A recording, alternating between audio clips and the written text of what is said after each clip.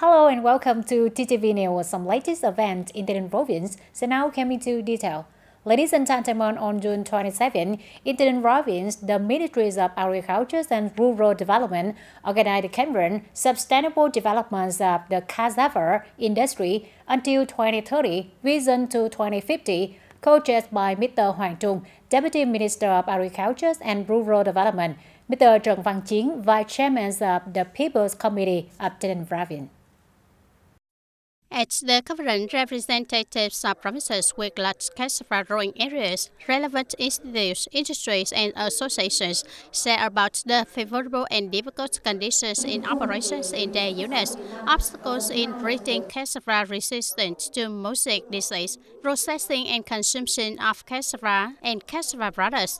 Speaking at the conference conclusion, Deputy Minister Hoàng Trung stated that to effectively implement the project, relevant agencies and localities need to develop mechanisms and policies to develop the cassava industry, planning for stable cassava raw material areas aside the Department of Crop Production to immediately develop a communication plan to change thinking and recognize that cassava contributes to the economy, communicate content and solutions to develop the cassava industry, recite our reviewing and guiding localities on development and investment policies. In the cassava industry, it is recommended that the plant rotation department coordinates with relevant units to study and correct the process to suit reality, ensuring effective prevention of cassava leaf mosaic disease. Encourage businesses to soon apply circular processing technology, taking advantage of own byproducts in cassava processing to increase economic efficiency and protect the environment. Coordinate and support cassava industry enterprises to overcome difficulties in the market and blending of growing areas.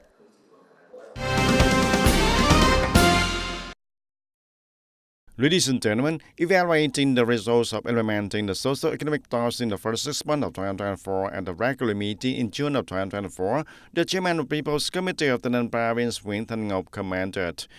The GRTP progress of the performance in the first 6 months of the year was quite good, higher than the average, but still low compared to the plan. And the Chairman of the People's Committee of the Province said that if the GRTP in the last 6 months of the year does not reach the higher than the first 6 months of the year, the province will not meet the economic growth target set by the resolution.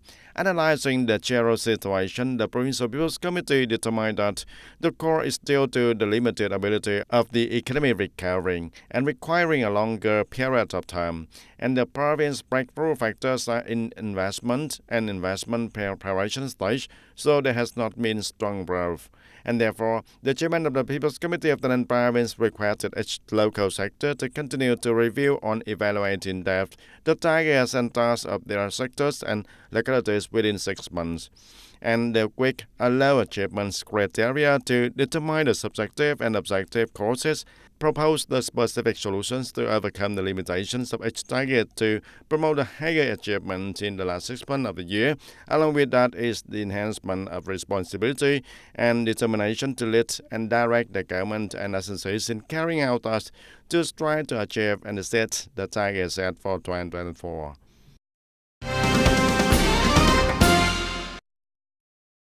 And ladies and gentlemen, TayNinhTV Police has just held a preliminary conference to review the work of ensuring the traffic order and safety in the province in the first 6 months of 2024.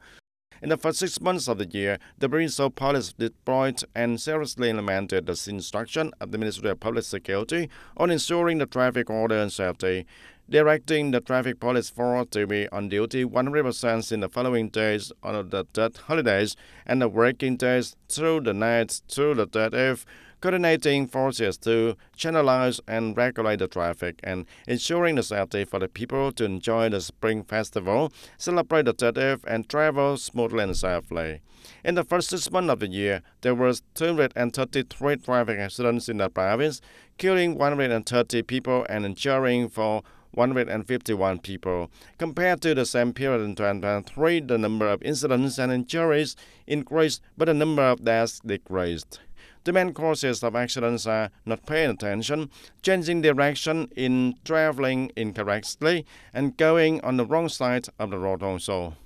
Speaking at the conclusion of the conference, Colonel Trần Văn Luận, Deputy Director of Provincial Police, requested that from now until the end of the year, the Traffic Police Force will continue to coordinate well with the media agencies and other agencies, departments, branches, and organizations in the province, strengthening propaganda, dissemination, and education of laws on traffic order and safety, strengthening the handling of violations through the traffic surveillance camera system, regularly patrol, control, and handle violation of traffic order and safety, contributing to ensuring of traffic order and safety in the province also.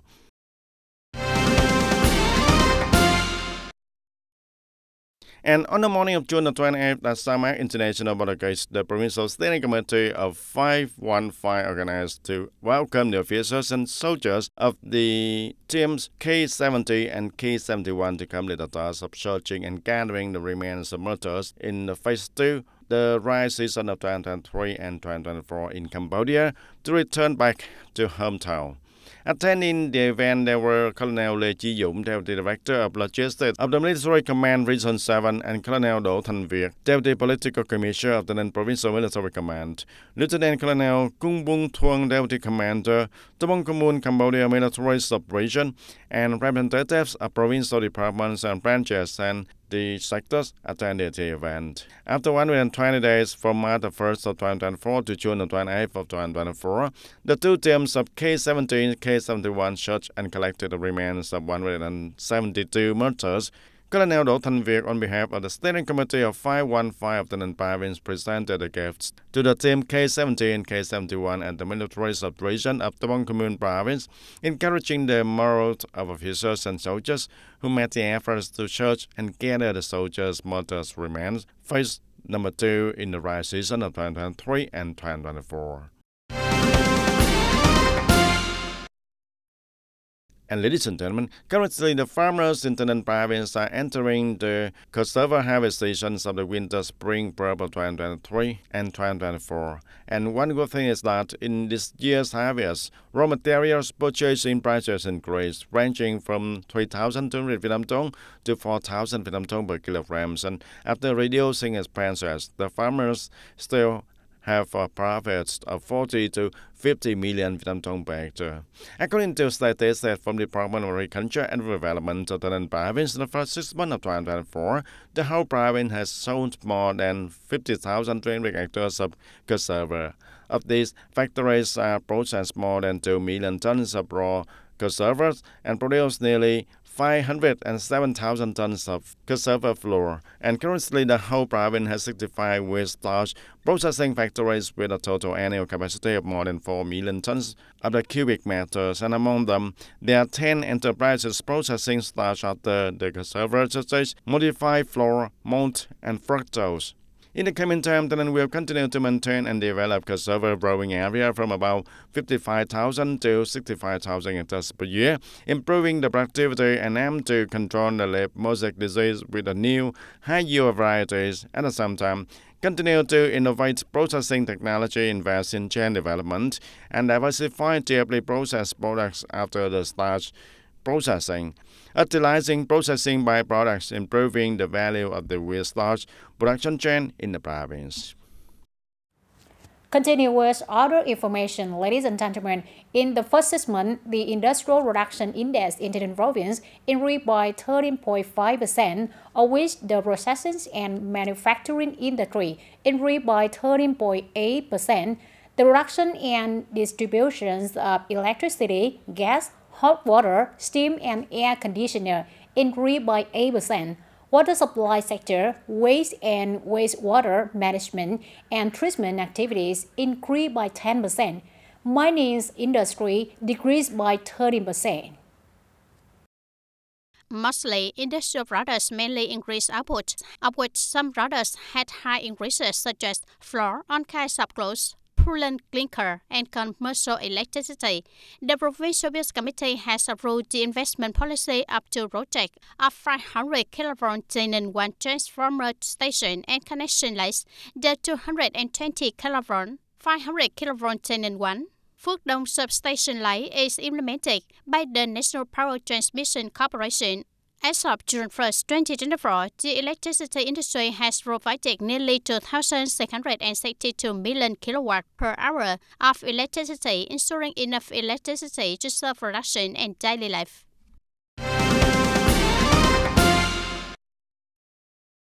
And in the first 6 months of 2024, Thailand continues to be an attractive destination, attracting visitors, in which the tourist areas and attractions have welcomed more than 3.4 million visitors, with a total tourism revenue estimated reaching for 1,845 billion Vietnam dong, an increase of more than 34% over the same period in 2023.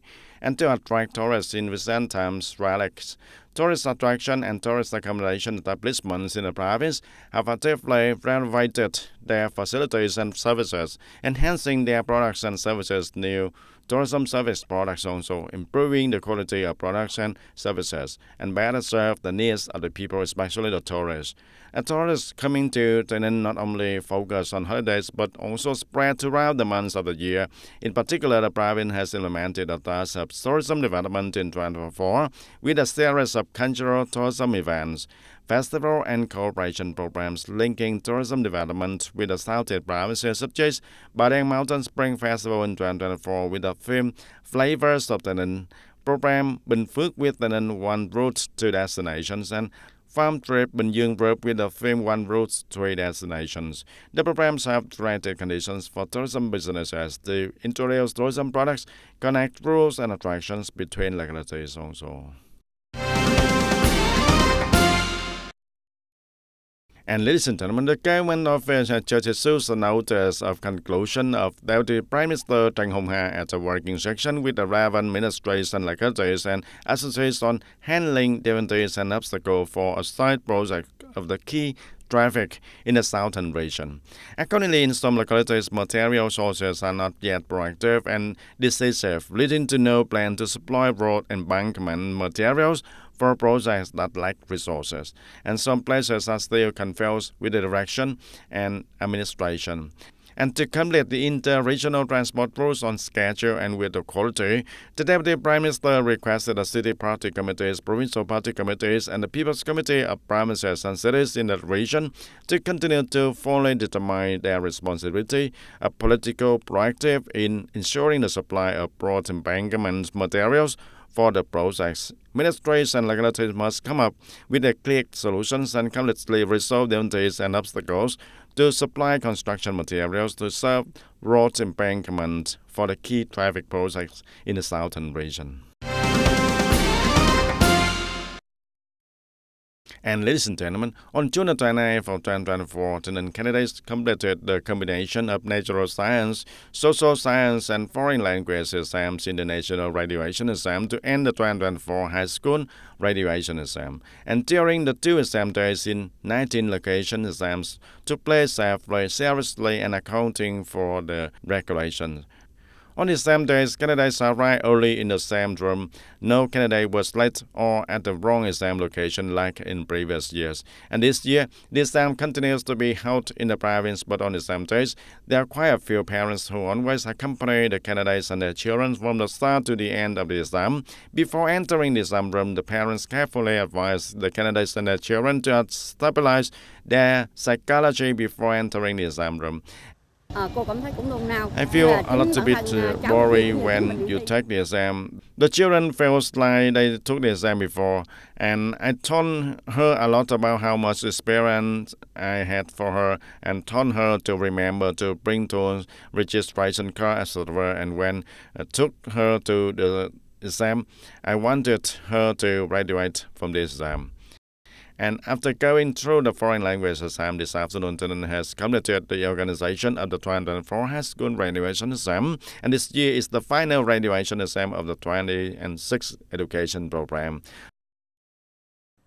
The reading comprehension questions are a bit more difficult than in previous year, and this year reading comprehension section is about art, but sentence number 4, in my opinion, is about the spirit of solidarity, and in my opinion, Nguyễn Phá Điềm's work Country is an easy work to analyze.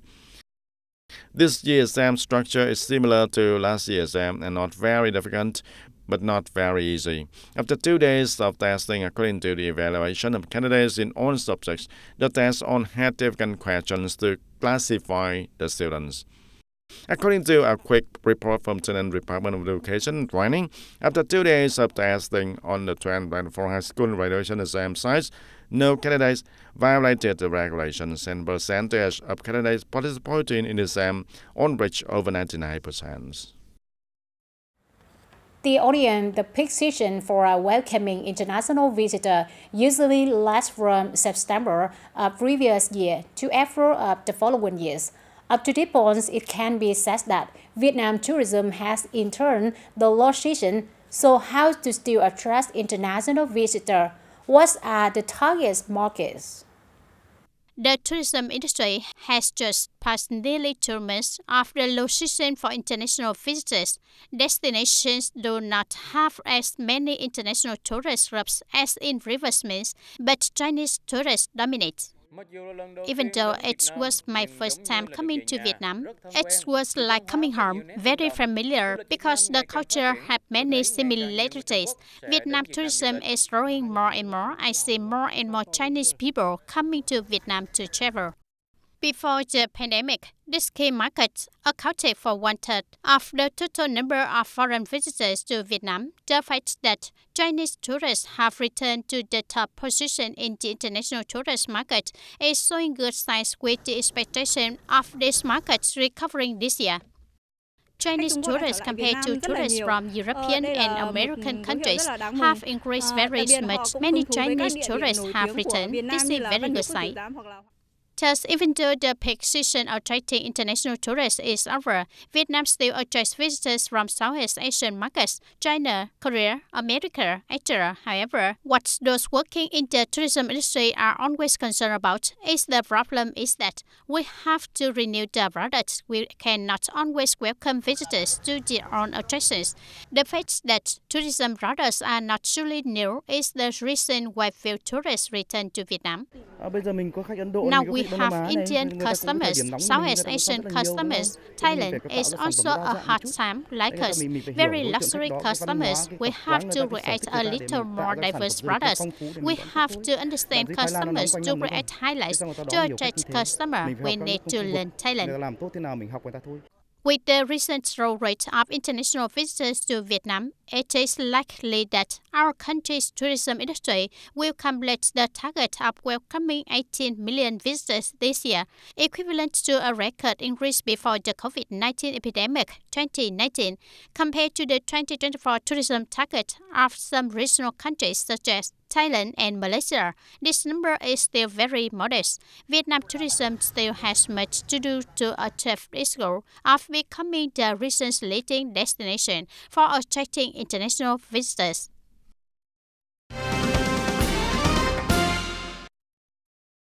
And ladies and gentlemen, smart agriculture or high-tech agriculture and the goals that the agricultural industry is working towards, because to improve Vietnamese agriculture, it must start with the human resources. However, nearly 50% of the total agricultural human resources do not meet the requirements. The training according to the market needs is an urgent requirement of our country's agricultural production practices. Processing waste and byproducts in livestock and crop production is an inevitable trend of high-tech agriculture and circular agriculture, and this problem of human resources of modern agriculture can find solutions from training institutions. And it is brand powders for cattle made from fruit peels such as pineapple peel, passion fruit peel, and mangosteen peel. And it is the result of scientific research by a group of students from the Faculty of Animal Husbandry, Academy of Agriculture. The children took advantage of this got byproducts from fruit processing factories and fruit juice restaurants to make the nutrition brand pellets for cows. This brand pellets will supplement nutrition for cows. In addition, there are two active ingredients that will reduce the methane emissions by fighting bacteria and thereby protecting the environment. And two partners from Korea and Japan have taken samples and analyzed the chemical components to see if they can meet the nutritional needs of the livestock market in their country. And they rated it very highly and completely can be produced on an industrial scale.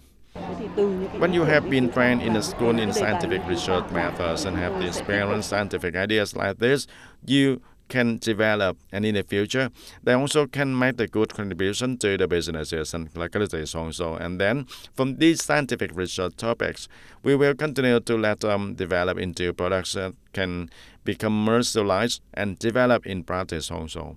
And the training highly qualified human resources for agriculture and rural development is an urgent requirement, especially in the context of moving towards modern types of agriculture and smart agriculture. And therefore, the supply and demand of human resources need to meet to discuss mechanisms and policies connecting educational institutions and labor employing businesses, and find solutions to meet the demand for highly qualified agriculture human resources in this era.